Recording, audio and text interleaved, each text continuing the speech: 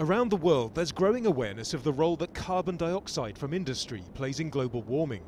Since 2005, the European Union has run the emissions trading scheme, getting energy suppliers and airlines to pay for the right to pollute by buying carbon permits.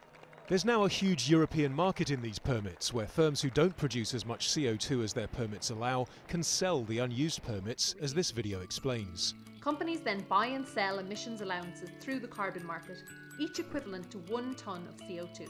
The genius, the cost effectiveness behind it, is if it costs factory A, I don't know, 300 euros a tonne to emit, but it costs factory B 20 euros a tonne to emit, then factory B is incentivised to do a lot more emissions reductions and sell that to the factory where it costs more. But the economic crisis has seen a decline in industrial activity. With less CO2 being produced, demand for carbon permits has plunged. So in turn has their price, effectively making it cheaper to carry on polluting rather than invest in green technologies.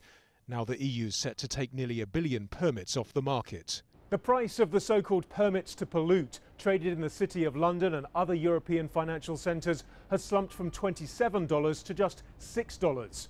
By reducing the number of permits, the aim is to boost that price back up to around $11 by the end of next year. And that, so the theory goes, gives Brussels time to make much-needed changes to the system. Some experts want a regulatory body controlling the price of carbon permits, much like governments control money supply. But environmental campaigners say the EU needs a wider rethink if it's to meet its targets for cutting CO2 emissions beyond 2020. Either make sure that you can guarantee to European citizens that this scheme is going to reduce climate pollution in the way it was designed, or you argued it was designed to do, or we want something else. In the UK, we've just seen a piece of legislation passed that would put a limit on the amount of carbon emissions from power stations. Similar approach being taken in the United States. So there are alternatives. China has recently launched 5 emissions trading schemes. Whether other parts of the world go down the same road could depend on whether the EU shows it's serious about making its own scheme work. Nadim, Al Jazeera, London.